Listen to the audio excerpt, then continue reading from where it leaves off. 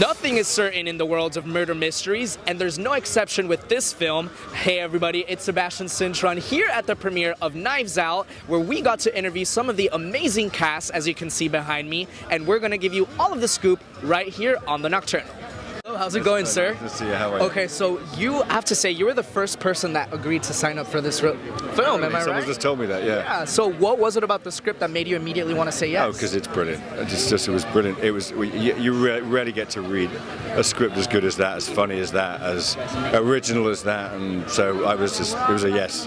And working with the director, what was that like for you? He's one of the best directors around. He's a great writer, which really helps. He knows what he wants.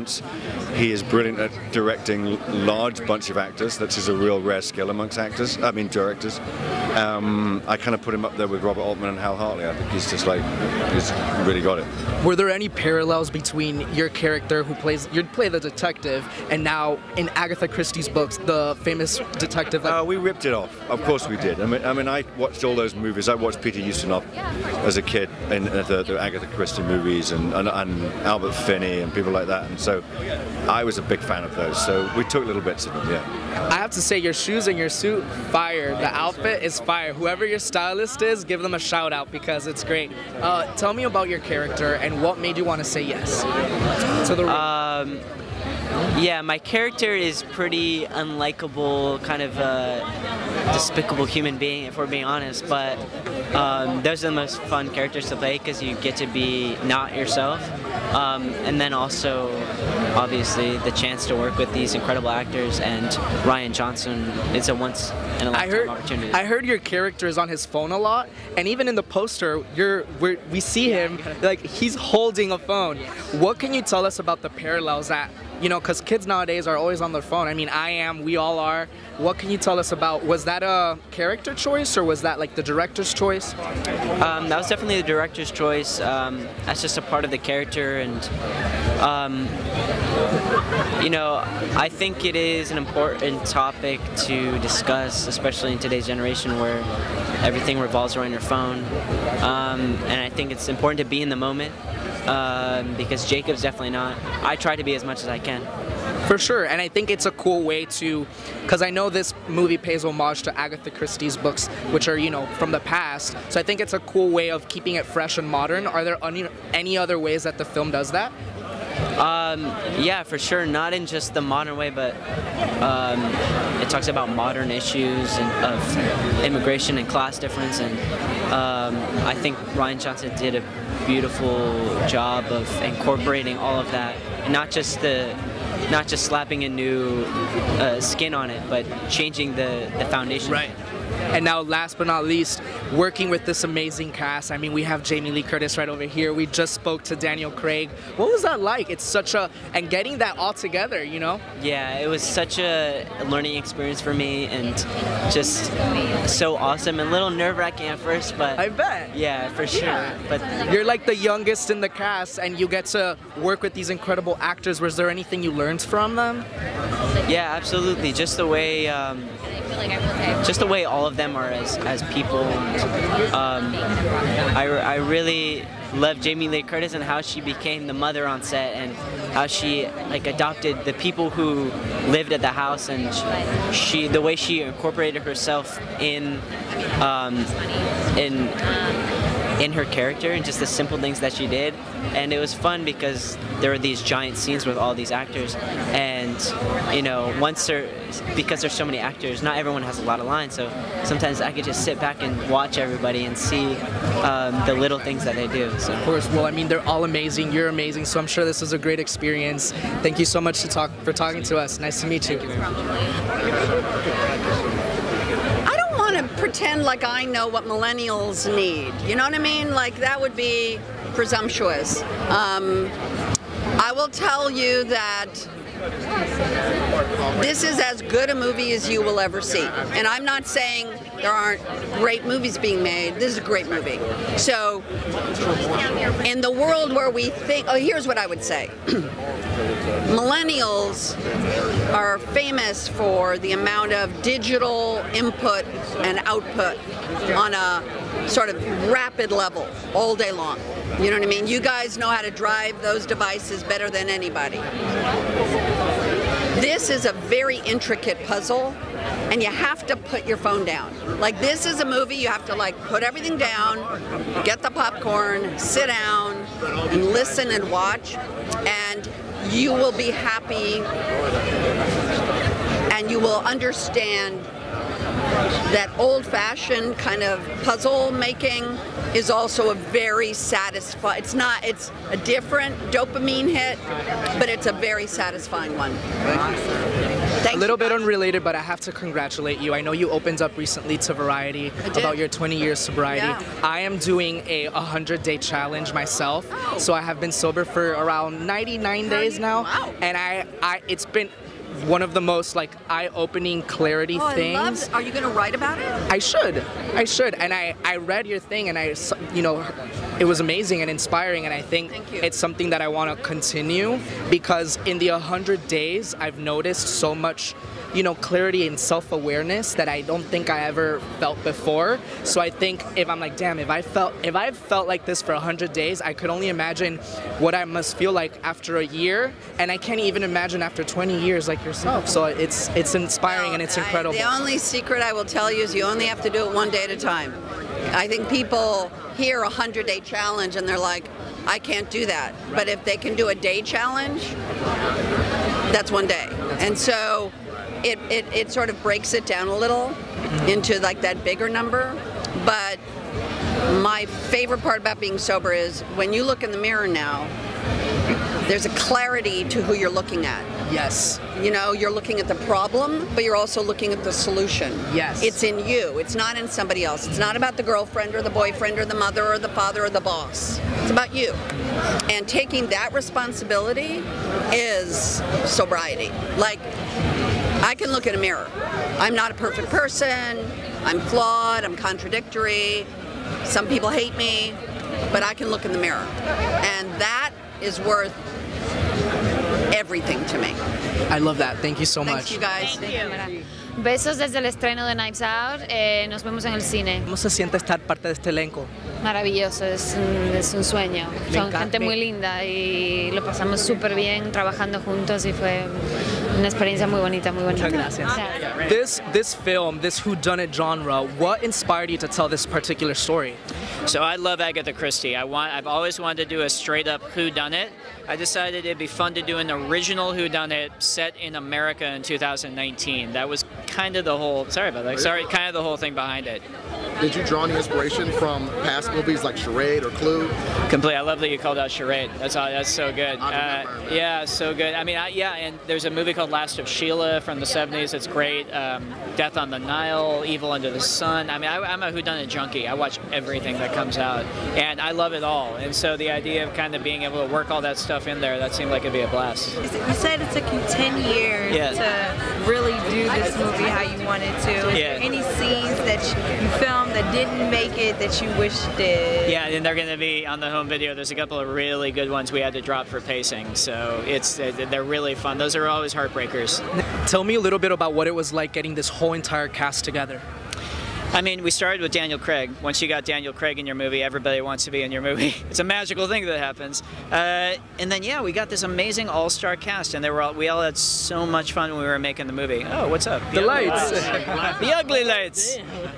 We all had just a blast, man. We were in this house in the middle of New England, and it felt like summer camp for movie stars. It was crazy. And now Ana de Armas, this newcomer, but she's a force to be reckoned with. Yeah. Tell us about, having her as part of the cast and working with her, and she plays a big part. Yeah, Anna's, in many ways, Anna's like the main character in the movie, and she's fairly new to American audiences. She's done some great work in Blade Runner and a few other movies, but she's had a much longer career. She's worked in Spain, and she's international audiences know her much better. I'm so excited for audiences to see her in this. This is a role that I haven't quite seen her in before, and she really does step into the center of this crazy cast, and she's really the center of the movie, and she did such a good job. I'm so proud of her.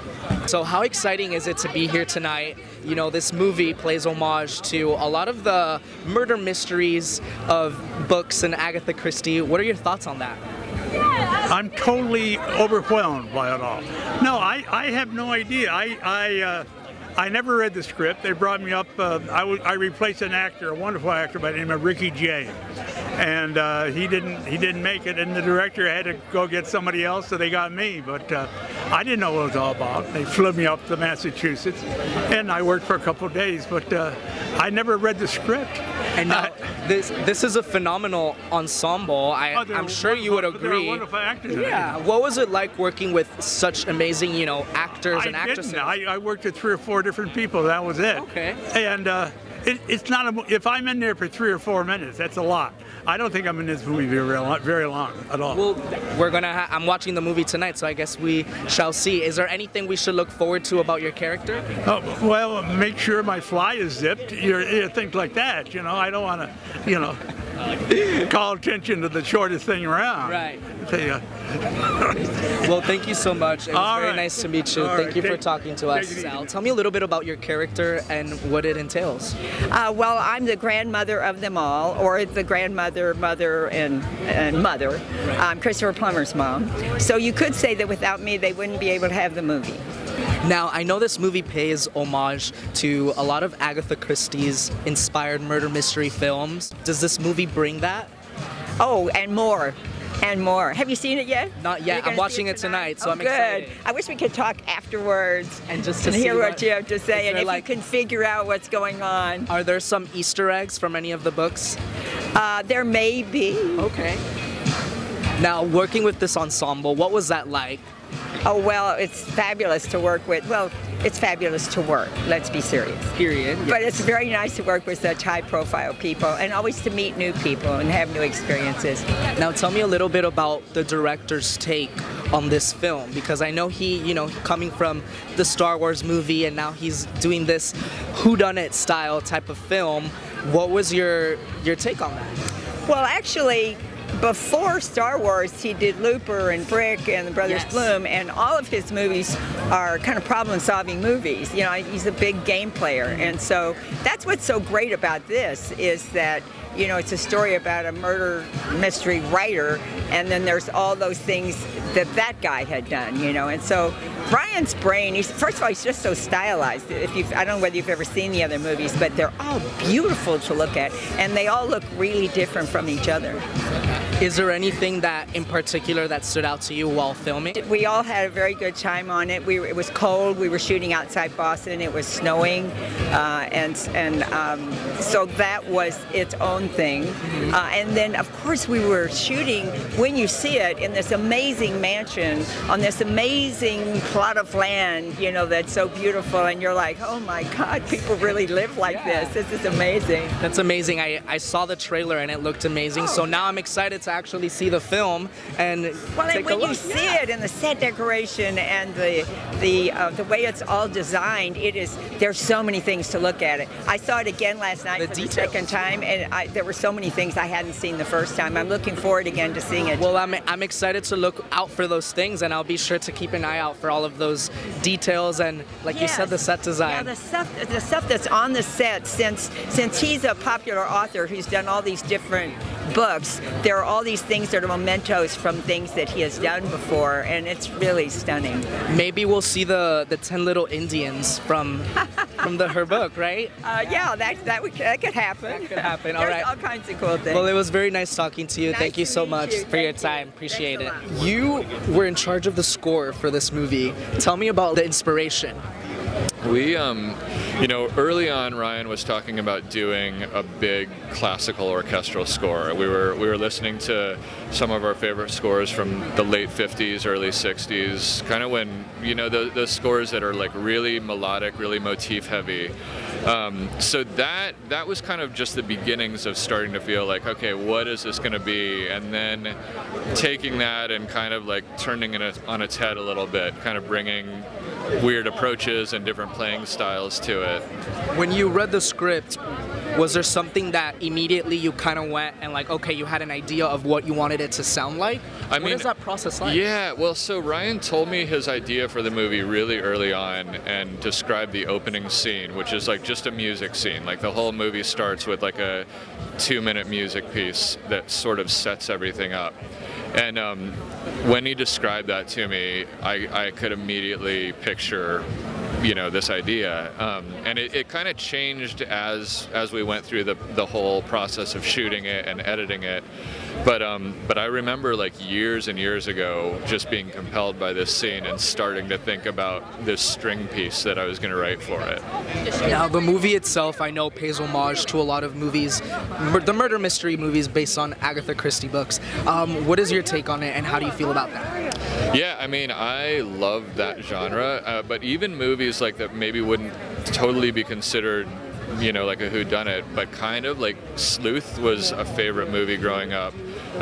Yeah, it's so much fun. It's a fun ride, but also it's you know, you get to engage your brain and kind of play along with this game of like what is going on. And I'm sure it affects the score too, because you get to make it a little bit more suspenseful. And I personally believe that the score really kind of gives us that feeling throughout the entire movie. It's what like gives us those levels and keeps us at the edge of our seat. Sure. So tell me about that and the suspense that, you know, the score is going to bring to this. Yeah, well, so there, I mean, it's a really fun movie, but there is this suspense thing continuing through the whole thing. So that I think the score's job is to keep the audience engaged with that unsettled tension, while still kind of like providing the, you know, the platform for the actors to dance around on and just, you know, kind of eat it up.